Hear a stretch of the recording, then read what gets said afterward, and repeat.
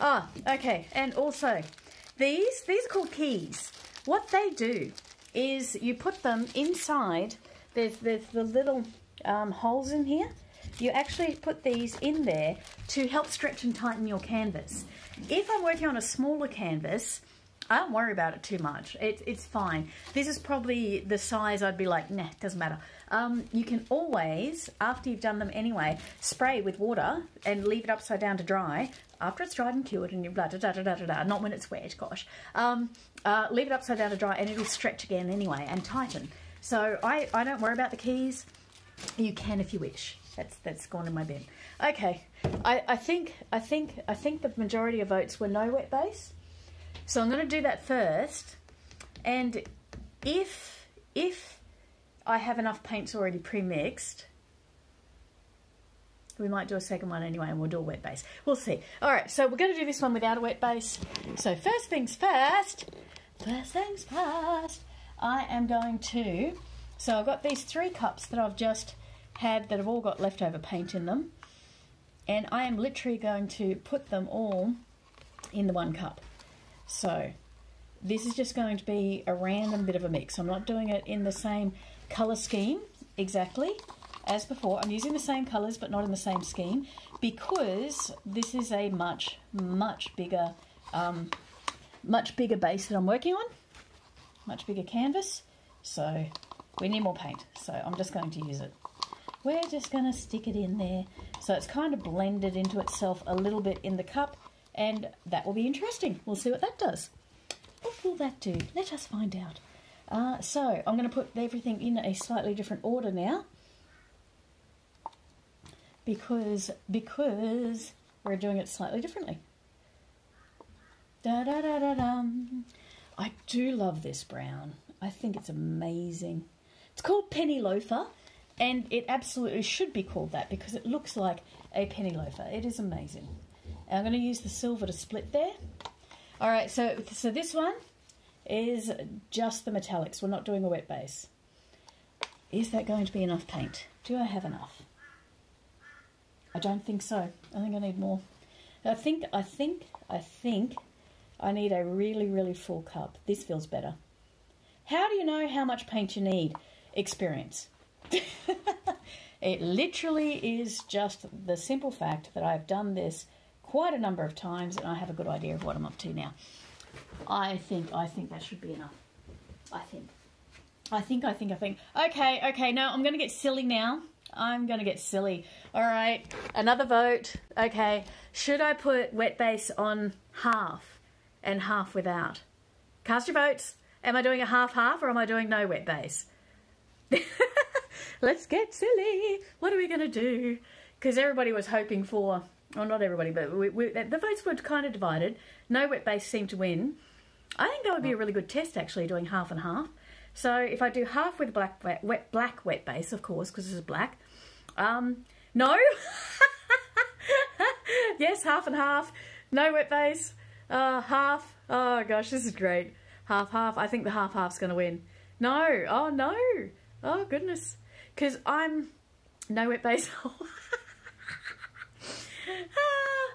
Half and half, yes. I think the half and half's going to win. I think that would be more interesting. It'd be interesting to see how the paint's going to react. We'll get a better idea of what it's going to do on the canvas anyway. Half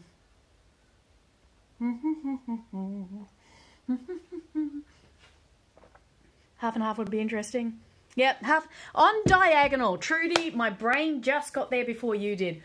Like literally moments before you said that, I went, how about if it's on the diagonal? So let's do that. Let's do half and half on the diagonal. What if we put the coconut stuff on the canvas? I haven't done that. That would repel the paint too much, I think, because what the coconut stuff does is repel the paint and make it break. So it makes it break apart and break open. More debate than Brexit.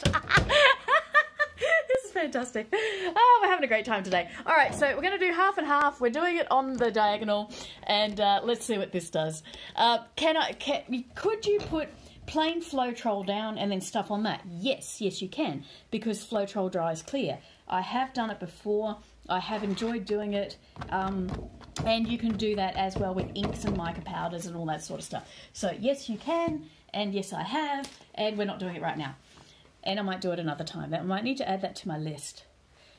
Those who know my list of things to do in my lives is massive, absolutely massive.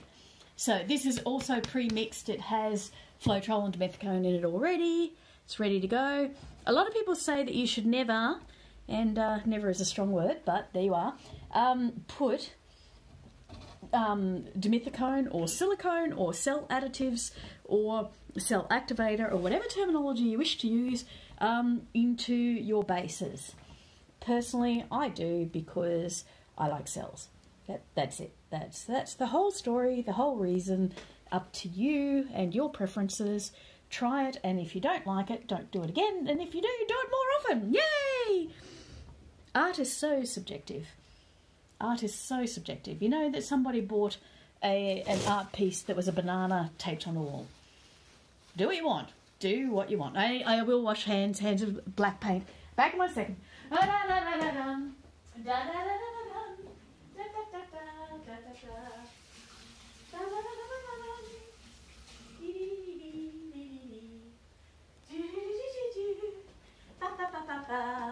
Alright, and after we've done this one, I will do another look at the spray glosses again, and we'll do the flyover, and that will be stuff and things. It's going to be interesting. Normally when I do a ring pour on a square, I normally do a full wet base, because I like leaving negative space. But you don't have to. Like, there's so many options. Really do it as you like. You've done Floetrol as a puddle and full base, and it does amazing things. Yeah, it does. It does. There's so many ways you can play with this. All right, it's really full, so this is tricky. But that's okay, because that's all going to spread. Once I get down to a level where I'm more comfortable, I will be more fine with my swirls, my little rings that I'm making with the ring pour. Da da dee da da. And with mica powders or metallic powders or things like that, my personal favourite way of using them is actually on a wet painting. I will sprinkle it across with a dust, as it were. Okay, now I feel like I can get a better handle on things. I'm still a bit big, but that's okay. The paint is rather forgiving in a lot of ways, but it also has its own mind. If you're aiming for one particular thing, sometimes it's a heck of a lot easier to get it to that point than others. So with various methods, when I started 4 years ago, there was about like half a dozen methods, and that was about it. Last year it expanded up to about 60. This year we're up to about 80. Because people keep developing things and naming them and saying this is this method and this is how you achieve this particular result. If you are wanting to achieve this, this is the way you go about it. And it's wonderful. So there's lots and lots of opportunity to play and create and make different things. I've actually got in Paint Pouring and More, which is the group attached to the page. We've got a monthly challenge pour that I put up. I put it up yesterday. This month's challenge pour is to do a negative space swipe using a colour other than black or white as your base. And some people have started coming in with some things, and they're pretty, and I really like them. But the idea is to just help people to come up with something a little different. Like, even just in the one terminology, there are so many options. Swiping these days, you can do a sunflower swipe, a tree swipe, a circle swipe, the one I've invented, the cheese grater swirl swipe. There's lots and lots you can do. Okay, so we have got colours on my canvas, and I'm going to heat it. I am going to get so much movement over this side, I'm sure, compared to that side. So in order to help the paint, like me being logical here and stuff, as if that ever happens, but we are, in order to help the paint reach out well, I'm going to tilt this way first because this is dry. So then this will move quickly because it's wet base, so I don't want to risk things going off too quick.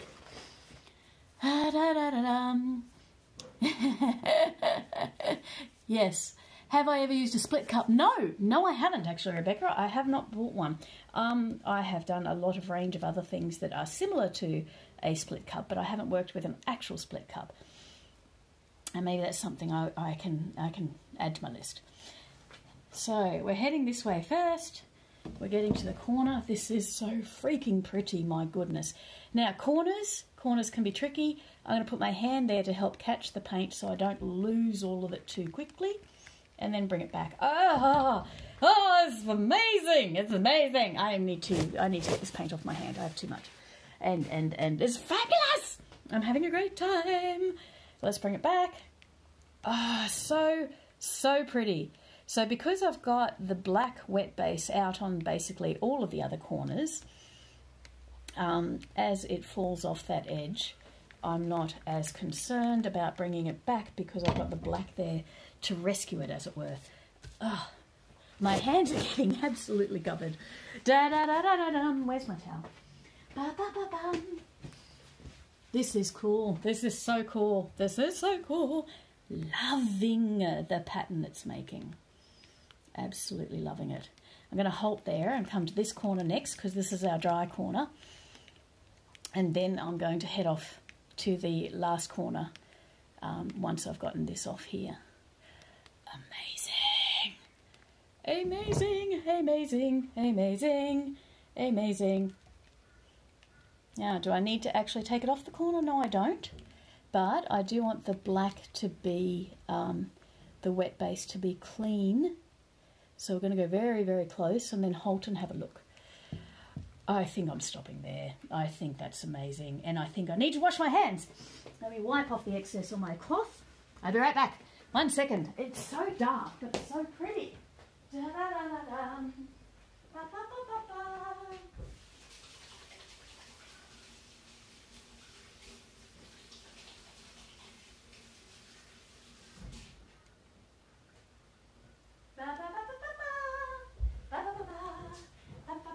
Let's put some heat.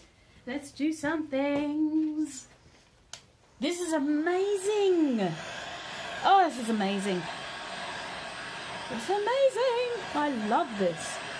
Okay, and we've got cell pops everywhere. It's going nuts.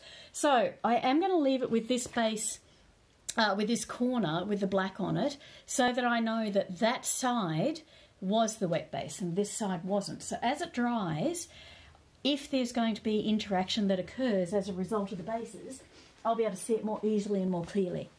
So pretty. So pretty. It's very heavy and very dark, which I expect because we put the black underneath.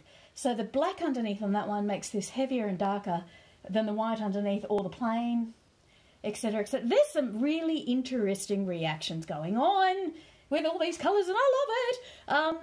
I feel this here is too heavy though. I'm feeling like that section there is going to dry too dark, so I am going to powder it. I am going to add a little powder, a little bit of a shine, because I like shiny things, la la la. What have I got? Which one? So I've got like a very bright gold, which I feel, no, I feel like it would be too much. I've got the bronze. I feel like that could work. But you know what? Actually, hell, we're doing blue. I'm going to add blue on there because that metallic blue that's in there anyway, when I go back and gloss spray this, that should lift, and that I think will be a beautiful accent. So let's do this. The way I like my powders is very gentle tapping. Oh, yes, that was a good choice. Very gentle, little taps, and just add a little bit on top while it's wet. Adds textural elements, adds colour, adds interaction. I like it a lot. A lot. Very, very, oh, very amazing. Very, very cool. I like this. This is working well. So it's not a contrast, it's just an accent. and it just, it's not a blend, it just a little bit of a highlight. It is so pretty. It is so pretty. Pretty, pretty, pretty, pretty, pretty. Da da da da. Yes, I'm screaming at my paintings again. La la la la la la la. Oh, it's so nice. So nice. It is sinking into the paint a little bit, and I think that's just because the paint is dark. It's just kind of pulling. This is incredible. It's fantastic. I'm having a great time. All right, let's put this down. Stopping. Pop that away. Da da dee da da. Ba ba ba ba bum. Oh, this is great. This is great. All right, so we did an unboxing today. We pulled things out of the box and went, how should we do this? Do I have a piece that's dry with the powder so you can have a look at how it looks? That is a good question. Yes, I do. Can I put my hands on it easily? Give me half a second. Let me see if I can find one. That's gold, that's foil, that's leaf, that's paint, that's... I have a lot that I play with and I do things with. Hang on. Maybe over in this room. 1 second. No, that's not. No, not that I can put my hands on easily. But yes, I do. I do them all the time. I've got some that are dry, but I haven't glossed them yet. And that's the better way to show you, because it shows you how it adheres and stays stuck to the paint. So for me, spray gloss is my preference, whatever you want to be doing. If you're doing resin, if you're doing other things, check your safety, ventilate well, all that sort of thing. Do make sure you're good. You're talking to your paintings tonight and was asking what they wanted to do. Yes, I definitely ask my paintings what we're up to. So let's have a quick look. I'm going to pull back up the gloss sprays and I'll actually pick them up together. So this is just how we're going so far. This is definitely by no stretch finished, but you know what? The blue, the Riot Art one, is really not too different to the purple. It's so close. I'm impressed. I might be swapping my spray that I use. I'll find out. The bigger test for me as well will be when I spray something that does already have powder on it to make sure it adheres and stays stuck to the piece, because currently I do have that going on with the squirts, but I'm assuming it's just going to be a matter of coats. So usually I will do 3 light coats or 1 thick one, and it's really up to me how I'm going with it. So that's that one, and that was a good test, and I'm really happy with that. I'll let them dry. I'll do another coat or 2 in between, and I'll check them again probably in about a week or so, and then I'll have a really clear picture as to whether or not I'll be using that spray. But so far, very, very happy with it. Thin line of the bronze in the darker section following the shape it created. It does look like a geode, yes it does. So this is the black, and with that one we've got some gorgeous things going on, and the blue metallic on top has settled into it, and I actually really, really like the effect. I think this is going to be stunning when it's sprayed and brought back up. So that's today. It's been a lovely day. We've had fun. Had a great